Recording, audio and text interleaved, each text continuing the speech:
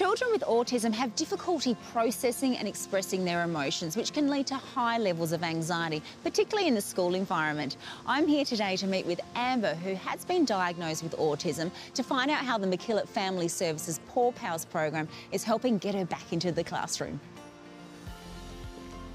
Amber, how has the Paw Pals program been supporting you?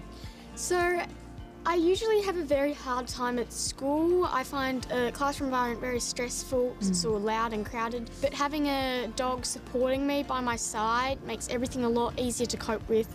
And dogs have something very special about them. They just have a calming energy and it really helps me be able to do my work. Makes my life a lot more stress-free. So, outside of the classroom, how has the program been helping you? Outside the classroom, we have been going on walks, sometimes to cafes, dog parks, because I find being outside nature really calming to me. And we also do some basic activities that help me work out ways to keep myself calm, because of course the dogs can't always be with me. No.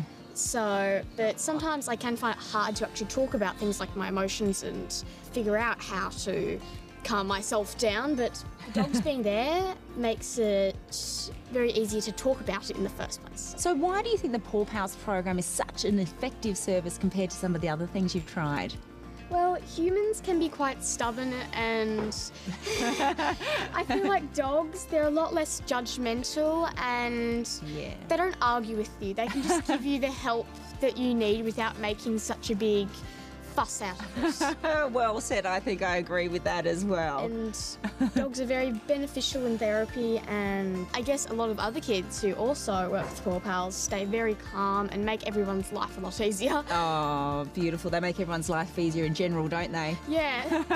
If you would like to find out more about the Paw Pals program, then do visit their website. And the wonderful news is the Petspiration Foundation has donated $100,000 this year to help expand the program into Ballarat. I know, it's wonderful.